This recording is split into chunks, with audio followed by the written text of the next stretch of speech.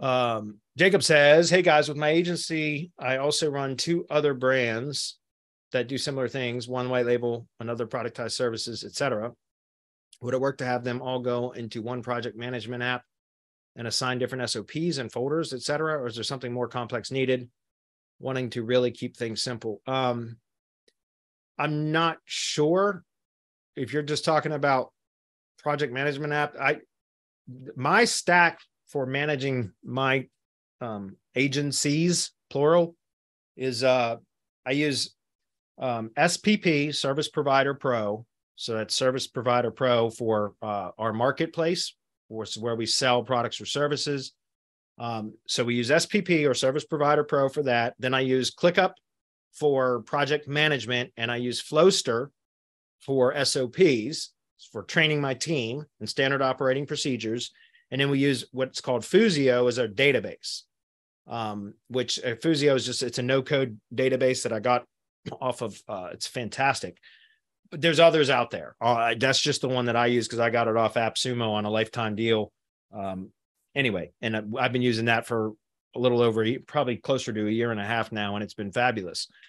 So I use SPP is our kind of marketplace and payment processor, et cetera. And then I use ClickUp as project management, Flowster as SOP and training for my team. And then we use Fusio as our database for keeping track of all of the, client contacts and the projects and every article that we published, every link that we placed, all of that is all tracked in our database. So those are kind of the four things that I use. ClickUp could do a lot of that stuff on its own, but man, there's a learning curve to try to learn how to do all that. I mean, I'm not saying that there wasn't a learning curve to learn how to use 4 different apps. There certainly is, but I was overwhelmed with ClickUp. So I've used ClickUp in a very basic format for my team, because again, it's so easy to get overwhelmed in ClickUp. Adam, I see you chomping at the bit to chime in. Yeah, I was just gonna say, yeah, it's since I've been using it, I think, I don't know, maybe a year or two before Bradley, and I've started moving stuff over, and so it is. I would highly suggest it for project management, but not to ever try to move everything in there at once. And then, because once you kind of learn it, or you have a team member who really learns it, then you can kind of open up the possibilities. But yeah, I think for most people, it would be a huge undertaking and probably a massive train wreck if you try to replace all those. And sometimes it's also too, if you have a tool you like, keep using it. I mean, There's something to be said for slimming down your tech stack, less money, less shit to learn and maintain. But I think, sometimes there's just good tools for the job. So like we still use Notion, even though we've moved out of it 90%. I no longer need it for a lot of stuff, but Notion is still a really cool tool to use, and I like it. So we keep using it, even though most of our stuff is in ClickUp.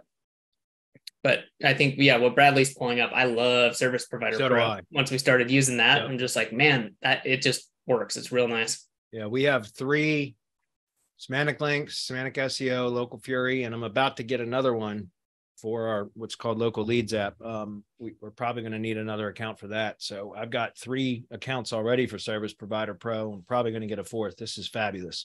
This is a great, great system. I wish we would have known about this years ago. Yeah. So anyway, hopefully that was helpful.